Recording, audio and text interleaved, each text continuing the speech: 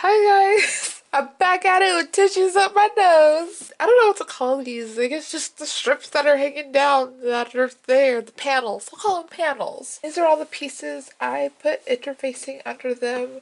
I kind of went with a different color, pink, red, peach color.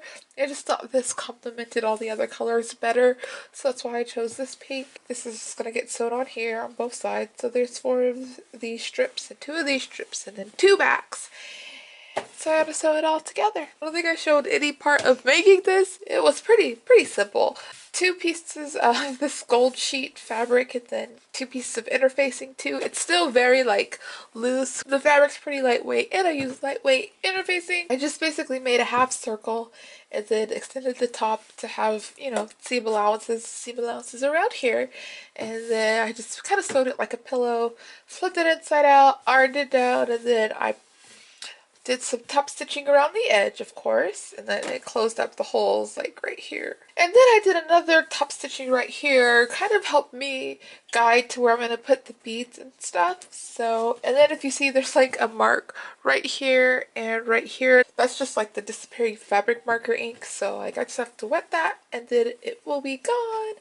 And I just put some really skinny straps on it because it'll just tie around my waist under whichever layer that I tie it around my waist under. I decided to do some top stitching on the pink. I was thinking about doing it on the gold, but then it would have 2 sets of top stitching, and then this seam would kind of be flipped this way and it would kind of be in the way of this seam. So I was like, you know what, I'll just slip it into the pink part, top stitch, and then I'll have, you know, a set of top stitching on the outside. And I'm done with all of this lovely top stitching.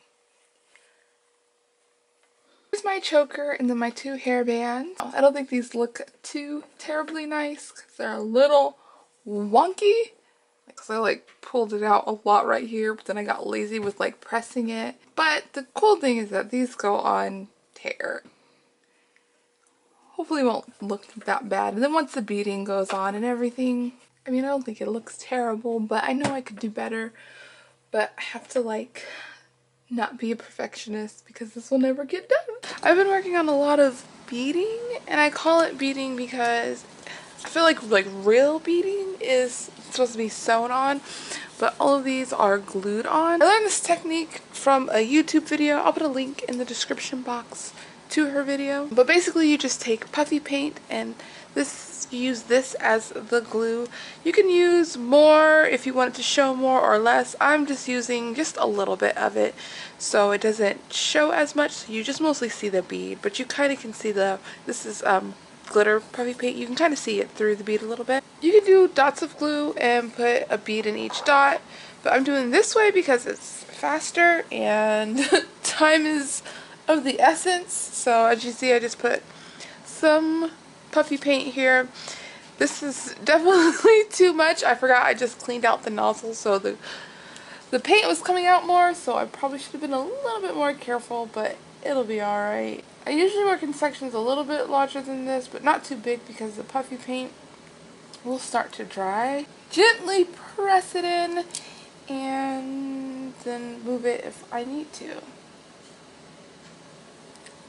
And that's how I've been beading everything. Here's some more beaded stuff. This has paint on it too.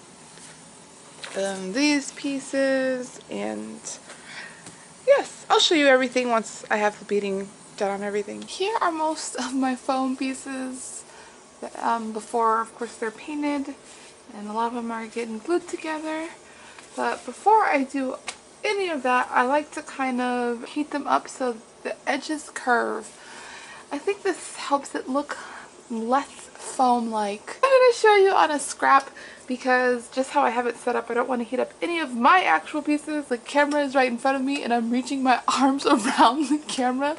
So I'm just going to show you on this test piece. I'm in front of the fireplace because, you know, this surface can take heat. So I like to lay the foam pieces down flat and then just go over it. Oh, it's so hard to evenly go over it. This thin piece is starting to curve a lot. That's definitely more than I would need it to be, and it's just on this part, but kind of just like curves all of the edges up. So I'm going to put my pieces face down because I want them to curl like, you know, towards the back of each piece. Here's the piece that I just heated up. It was laying face down like this and all the lines kind of just curved in. I don't know if you can see that, even like on the little cutouts. So it just gives it more three-dimensional look.